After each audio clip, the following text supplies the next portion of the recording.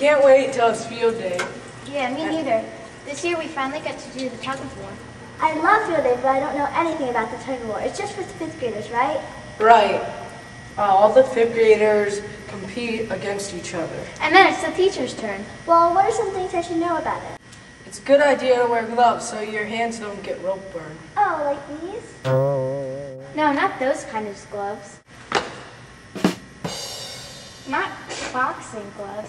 I mean like batting gloves or gardening gloves, although any gloves are better than none.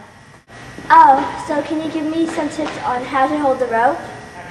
Make sure you bend your knees and stay low, like this. Be sure to grip the rope like this. That's good to know. Anything else I should know? No matter what, have good sportsmanship. Shake hands with your opponent. Most of all, have fun. I think I got it. Let's go practice.